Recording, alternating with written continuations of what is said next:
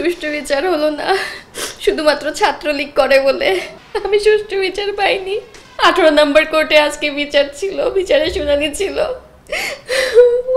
ওর জামিন হয়ে গেল, আসামি খালিদ সাইফুল্লাহ ফরিদের জামিন হয়ে গেল। একটা ছেলের সাথে আমার বিয়ে হয় এই 2023 সালের মার্চ মাসের 13 তারিখে।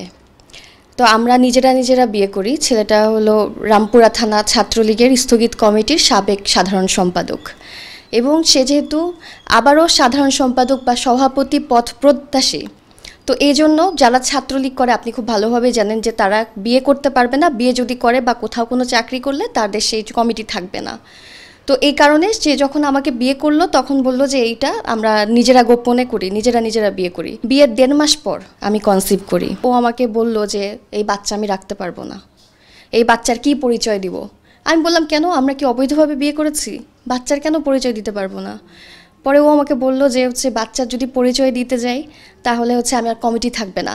তুমি জানো না আমি অনেক লাখ লাখ টাকা খরচ করে এই কমিটি আমি পেয়েছি, আমি তোমার জন্য এবং তোমার বাচ্চার জন্য এই কমিটি আমি ছাড়তে পারবো না, তুমি এই বাচ্চা নষ্ট করে ফেলো। তো আমাকে বিভিন্নভাবে ও খুব জোর করতো আমি যেন হসপিটালে গিয়ে এমআর করি, আমি যেন ডিএনসি করি, এরকম খুবই জোর করতো।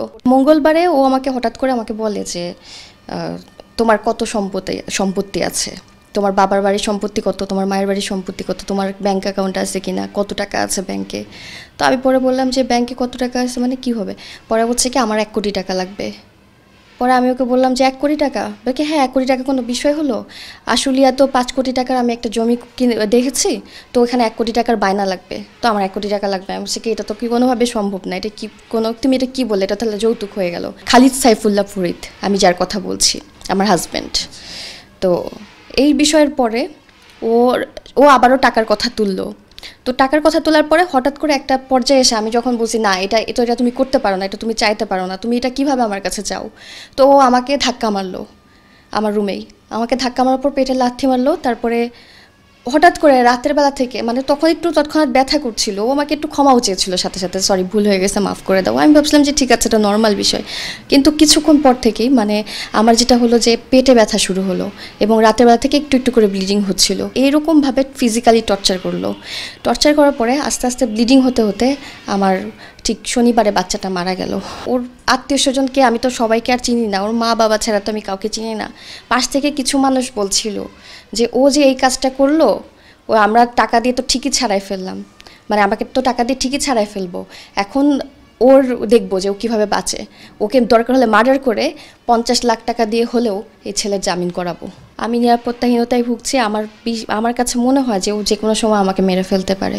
মামলা করলে খালিদ সাইফুল্লাহকে আটক করে পুলিশ। পরে তাকে আদালতের মাধ্যমে জেল হাজতে পাঠানো হয়। পরদিনই জামিনে মুক্তি পান খালিদ সাইফুল্লাহ। হাজারো মানুষ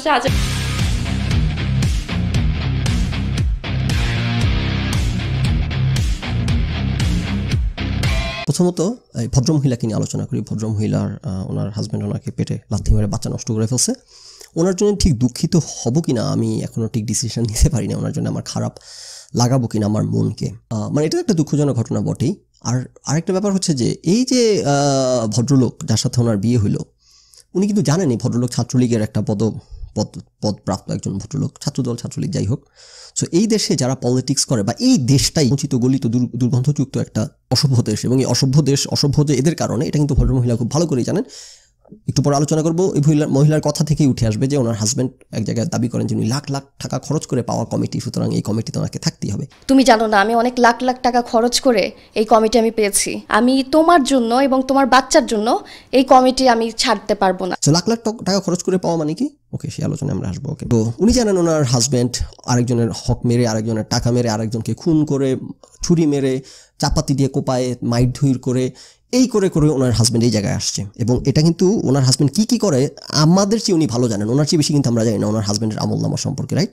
সো এমন একজন খারাপ মানুষ, আপনার কি ধারণা ছিল যে উনি এই খারাপগুলো শুধু অন্যের সাথেই করে বেড়াবেন, বাসার মধ্যে কখনো নিয়ে আসবেন না? এই যে খারাপ মানুষটা, সে শুধু অন্যের সাথে খারাপ করবে, আপনার সাথে কখনো খারাপ করবেন? আপনি কি আশায় ছিলেন? পাইলেন তো ফল হাতে হাতে। আচ্ছা, সো যেই মাস্তান যে পেটের মধ্যে লাথি মারা, যেখানে একটা জিনিস কি আপনি যদি কারো গায়ে হাত তুলে অভ্যাস না থাকে আপনি কিন্তু হঠাৎ করে হাত তুলতে পারবেন না গায়ে, এটা হবে না আপনার, কারণ আপনিও প্র্যাকটিসে নাই। সে সারা জীবন সব জায়গায় গায়ে হাত তুলে আসতেছে মানুষজনের, এই করতে করতে এই পথ পর্যন্ত আসছে। তো যেই লোকের গায়ে হাত তুলে অভ্যাস, লাথি মেরে অভ্যাস, চাপাতি দিয়ে কূপ মেরে অভ্যাস, আপনার কি ওই আশায় ছিলেন যেটা আপনার সাথে কখনো হবে না, আপনাকে কখনো লাথি মেরে বসবে না, রাইট? ভুল প্রমাণিত হইলেন তো, লাথি মারছে পেটের মধ্যে লাথি মেরে বাচ্চাটাকে মেরে ফেলছে। সো এরকম অমানুষ ধরনের, কিন্তু আপনি সম্ভবত আশায় ছিলেন যে এই অমানুষ বাইরে অমানুষগিরি করবে, বাসায় কখনো করবে না। Okay fine. সো আপনাদের জন্য খারাপ লাগা উচিত কি উচিত না, এটাই আমি আসলে একটু দ্বিধায় ধন্দে পড়ে যাই। মানুষ তো মানুষ হিসেবে খারাপ লাগেই। এখন এমনও হইতে পারে যে ওনার সাথে ভদ্রলোকের প্রেম যখন হয়েছে তখন ভদ্রলোক তখন ছাত্রলীগ করতেন না, পরবর্তীতে প্রেমের পর এক পর্যায়ে ছাত্রলীগ করা শুরু করছেন। আর ভদ্রলোক তো দেখতে শুনতে ভালো আছে, কিন্তু ভদ্রমহিলা দেখতে শুনতে ভালো আছে। জুটিটা ভালো হয়েছে, এটা শোনায় সোহাগা জুটি হয়েছে, এটা অস্বীকার করার উপায় নাই। সো ভদ্রলোক দেখতে শুনতে ভালো বলতে কি, ওই যে চাঁদাবাজির টাকা, মানুষের রিজিক মাইরা খাওয়া টাকা, ঠেক দিয়ে হইতেছে পাওয়া টাকা, এগুলা খাইয়া পাবলিক মানুষের টাকা খেয়ে হক মেরে খেয়ে ডাবল চিন হয়ে গেছে, গালগুলা ফুলা হয়ে গেছে। চেহারা কিন্তু আজকে থেকে আমি বলে দিতে পারি বেশি দিন আগে এমন ছিল না। বাংলাদেশে আমরা সবাই খুবই ম্যালনরিশমেন্টে ভোগে। ইউনিভার্সিটিতে যারা ভর্তি হয়ে পোলাপান এগুলা আনলেস ইংলিশ মিডিয়ামে যাচ্ছে, সবার হইতেছে গাল চাপা ভাঙা থাকে এবং টেলিসামাত ফিগার, একদম কাকলাইশ বডি থাকে এদের, রাইট? এই ছাত্রলীগের ভাইয়েরও ছিল নিশ্চিত। তখন নাকি দেখতে গরু চোরের মতো লাগতো, কিন্তু এখন অন্যের টাকা মেরে খাইতে গায়ে চর্বি হয়েছে, তেল জমছে, এখন দেখতে ভালো লাগতেছে, রাইট? সো আপনি দেখতে সুন্দর, আপনার বয়ফ্রেন্ড, আপনার হাজব্যান্ড যিনি, উনিও দেখতে সুন্দর, প্রেম প্রীতি করছেন, কিন্তু দেখা যাচ্ছে যে চেহারার সাথে বাঙালির কাজকর্ম, বাঙালির ক্রিডেন্সিয়ালসের সাথে বাঙালির কাজকর্ম, মন মানসিকতা, চেহারার সাথে কাজকর্ম, মন মানসিকতা নেসেসারিলি কোনো কোরিলেশন নাই। আচ্ছা, ভালো কথা। ওকে, সো আপনার সাথে যা হয়েছে এটার জন্য সরি বাট নট সরি আর কি। ওকে, এবার আমরা যে ইনসাইটগুলো এই সামান্য ভিডিও থেকে, আলোচনা থেকে, মহিলার বক্তব্য থেকে যে সামান্য কিছু ইনসাইট পেয়েছি, এগুলো নিয়ে এখন আমরা আলোচনা করি। ওনার হাজব্যান্ড এক জায়গায় উনি বললেন যে ওনার হাজব্যান্ড ওনাকে বলছে যে লাখ টাকা খরচ করে পাওয়া কমিটি, সুতরাং উনি এই কমিটিতে, ছাত্রলীগের এই কমিটিতে পদ পাওয়ার জন্য উনি লাখ টাকা খরচ করছেন, সুতরাং এখন ওনার পক্ষে কোনোভাবেই সম্ভব না এই রাজনীতি ছাড়া। কারণ কি? কারণ হইতেছে ছাত্রলীগ যদি কেউ বিয়ে করে এবং যদি কেউ চাকরি করে তাহলে সে ছাত্রলীগ করতে পারে না। এর অনেকগুলা ইন্টারেস্টিং আছে, কী বলবো, কোরিলেশন আছে, ইন্টারপ্লে আছে, ইন্টারটয়েন্ট বিষয়গুলো। কীভাবে?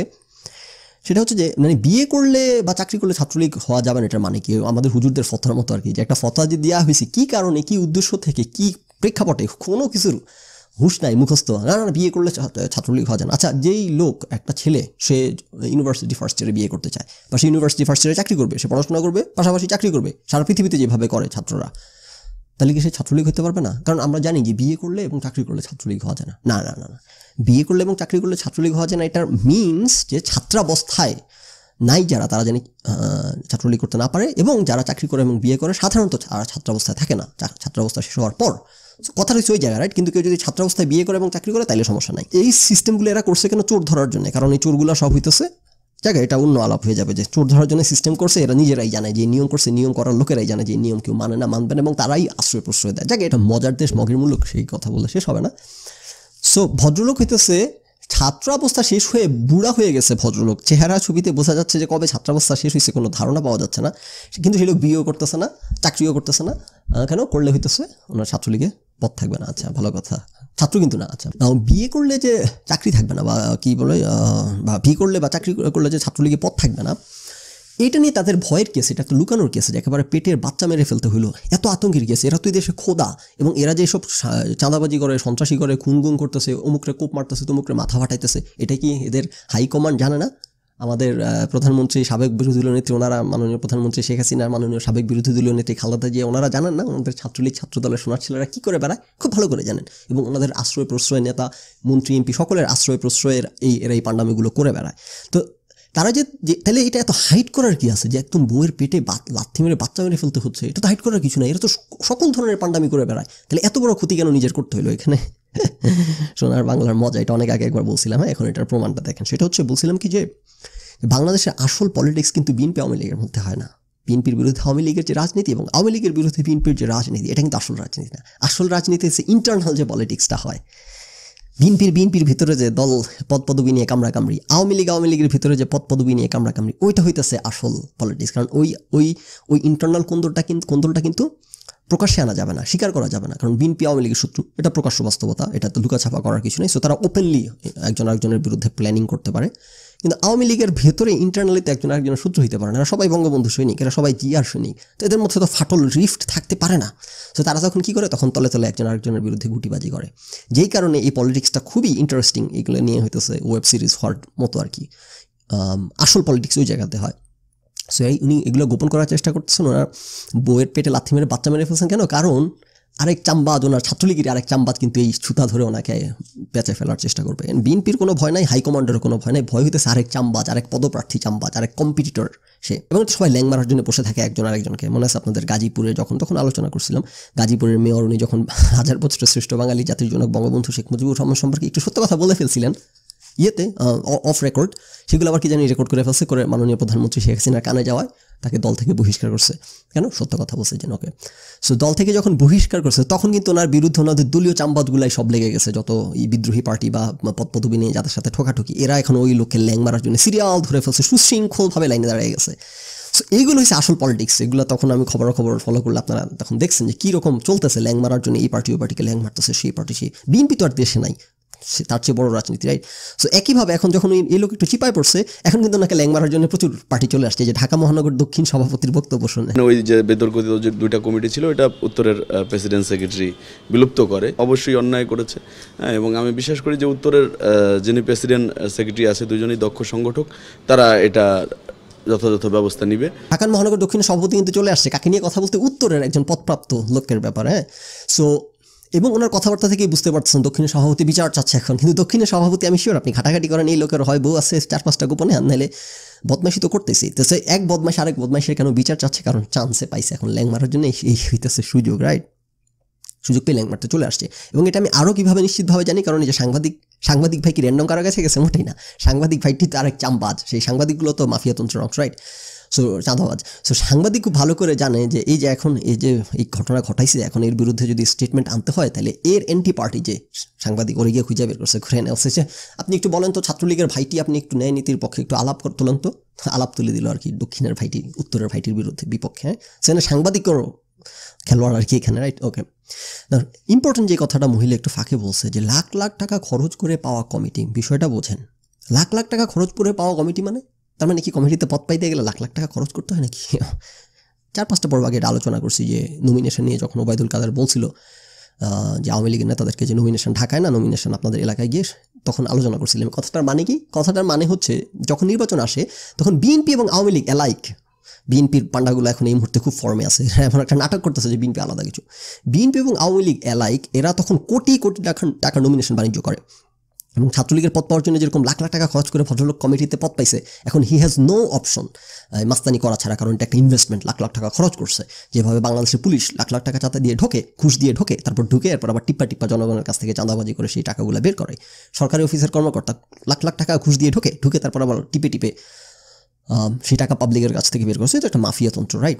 সো নমিনেশন এরা কিনে হইতেছে কোটি কোটি টাকা খরচ করে, এবং তারপর ক্ষমতা যাওয়ার পর কী করে, ওই কোটি কোটি টাকা 2-3 গুণ করে এগুলো পাবলিকের কাছ থেকে বের করে, বিএনপি এবং আওয়ামী লীগ অ্যালাইক। ওকে, সো এই বদমাইশগুলা এই করে বেড়াচ্ছে। এই লাখ লাখ টাকা খরচ করে পাওয়া কমিটির মানে হয়েছে ওইটা যে, এবং এইটা এমন একটা মাফিয়াতন্ত্রের দেশ, তাদের they have no other option, তাদের পক্ষে পান্ডামি না করার কোনো উপায় নাই, কারণ এটা তারা অলরেডি ইনভেস্ট করে এই জায়গায় আসছে, তারা প্রত্যেকে ইনভেস্ট করে এই জায়গাতে আসছে। বিএনপি এবং আওয়ামী লীগের ভাইটি ছাত্রদল এবং ছাত্রলীগের ভাইটি অ্যালাইক। ওকে, সো এই যে মাফিয়াতন্ত্রের একটা সুশৃঙ্খল জাল, এরা ধারণা সরকার চেঞ্জ হলে কী হবে জানি, বিএনপির চালাগুলো এখন ঘুরে ঘুরে বলছে সরকার চেঞ্জ হলে কী হবে, দেশ ওকে কিছুই হবে না দেশ। হ্যাঁ, পার্থক্যটা যে জায়গায় যে এখন 50% দৌড়ের উপর আছে, বিএনপির লোকগুলো দৌড়ের উপর আছে, দেশ ছেড়ে আছে, মামলা খাচ্ছে, হামলা শিকার হচ্ছে। যখন সরকার চেঞ্জ হবে তখন বাকি 50% দৌড়ের উপর থাকবে, হামলা খাবে। হ্যাঁ, এই যে গতকালকে ফেসবুকে লিখছি, বিএনপিপন্থী একজন সুশীল বড় ভাই একেবারে চূড়ান্ত সুশীল ফেসবুকে থ্রেড করে বেড়াচ্ছে যে ক্ষমতার যখন পালাবদল হবে তখন পাছা দিয়ে ঢুকিয়ে দেওয়া হবে। সো এই চলে আর কি। এখন ডিজিটাল সিকিউরিটি অ্যাক্ট ওনারা 2 চোখে দেখতে পারেন না, যখন সরকার চেঞ্জ হবে নিজের হাতে ক্ষমতা আসবে তখন ডিজিটাল সিকিউরিটি অ্যাক্ট করা হবে, পাছায় ঢুকানো হবে। ওকে, সো এই অসভ্যতা আমি ক্ষমতার জন্য কামড়াকামড়ি করতেছে, এটা একটা ক্ষমতার লড়াই, গণতন্ত্রের লড়াই না, কোনো কিছুরই লড়াই না। এরা কে অসভ্যতা আমি করতে পারবে, কে মাস্তানি করতে পারবে, ওটা লড়াই করতেছে মাস্তানরা। গতকালকে যে আলোচনা করছি যে সার্ভে রেজাল্ট নিয়ে, পোল রেজাল্ট নিয়ে, বাংলাদেশের সাধারণ মানুষ গিভস এ ফাক, গিভস এ ড্যাম, যে কী করতেছে, এই যে কি দেশে গণতন্ত্র আছে কি না, এই দেশে ভোটাধিকার আছে কি না, এই digital security, they gives a dam, right?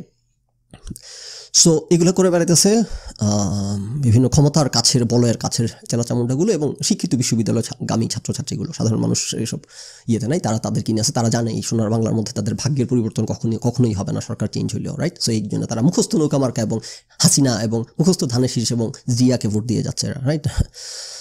So এই যে লাখ লাখ টাকা খরচ করে পাওয়া কমিটি, এইটার আফটারম্যাথ হইতেছে আজকে বাংলাদেশের মাফিয়াতন্ত্র। এই যে লাখ লাখ টাকা খরচ করে পাওয়া নমিনেশন, এটার আফটারম্যাথ হইতেছে মাফিয়াতন্ত্র। এই যে এবং তার পরবর্তীতে এরা ক্ষমতা যায়, চাঁদাবাজি করে, মানুষের উপর অত্যাচার করে। এবং এই যে ভদ্রমহিলার পেটের বাচ্চাটা নষ্ট হয়ে গেছে, এটা আকাশ থেকে টুপ করে হঠাৎ করে পড়ে যায় না। এগুলো পাপের ফসল, আপনার পাপের ফসল হয়তো না, তার স্বামীর পাপের ফসল, রাইট? সো আমি I don't want to B two hard on her.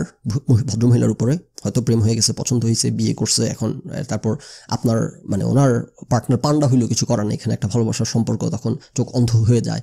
অন্ধ না হলে অ্যাটলিস্ট একটা লয়ালটি তো সম্পর্কে থাকতেই হবে, রাইট? সো মহিলাকে নিয়ে তেমন কিছু বলতে চাই না, শুধু একটুক বলতে চাই যে আপনার বোঝা উচিত ছিল যে এই গুন্ডা মাস্তান পান্ডা এরা যারা, যাদের কোনো সততা নাই, ন্যায় নীতি নাই, খুনি সন্ত্রাসী, এদের কাছ থেকে আপনি ওই যে একটা প্রবাদ আছে না যে আপনার ঝুড়িতে যা আছে আপনি সেটাই দিবেন। আপনার ঝুড়িতে ডিম থাকলে আপনি ডিমই দিতে পারবেন, আপনি এটা থেকে আপেল দিতে পারবেন না কখনো, রাইট? সো ওই লোকের ঝুড়িতে লাথি ছিল, রাইট? সেটা আপনার কপালে জুটে গেছে। ওনার হয়তো মাঝে মধ্যে প্রেমের কথাবার্তা বলছে দেখে হয়তো পটে গেছিলেন, কিন্তু কথা হচ্ছে যে যখন ওয়ার্সটা বের হয়ে আসবো না, মানে নেগেটিভটা হয় কি আমাদের, ওইটা হইতেছে আমাদের লিমিটিং ফ্যাক্টর একটা মানুষের, যেগুলো নিয়ে যে সুষমা রেজা যখন দাবি করছিলেন ওনার শ্বশুর কত ভালো মানুষ, তখন ওই পয়েন্টটা বিস্তারিত টাচ করছিলাম যে আপনি কত ভালো মানুষ এটা আপনার ক্যারেক্টার ডিফাইন করবেন, আপনার ক্যারেক্টার ডিফাইন করবে আপনি কত খারাপ মানুষ, রাইট? সো ভদ্রলোক যত প্রেমের কথাই বলুক, that doesn't define his character. তার ক্যারেক্টার কি ডিফাইন করে? এই যে লাথি মেরে আপনার পেটের বাচ্চাটা নষ্ট করে দিল, তারপর কি আপনি ওনার সাথে থাকবেন? মনে হচ্ছে আর থাকবেন না। তো এত প্রেমের কথা বললো, গেলে কই চলে গেলেন? আপনি কি নেগেটিভ ফখরুল ইসলামের মতো? না, নেগেটিভ না, রাইট? সো খারাপটা অগ্রহণযোগ্য। সো এই মানুষগুলো, এই খারাপ মানুষগুলো, এদের কাছ থেকে দূরে থাকবেন। এই ইমপ্রেশনে থাকবেন না যে আমি প্রেম দিয়ে ওকে ভালো করে ফেলবো। প্রেম দিয়ে কখনো ছাত্রলীগ এবং ছাত্রদলের পান্ডাদেরকে ভালো করা যায় না।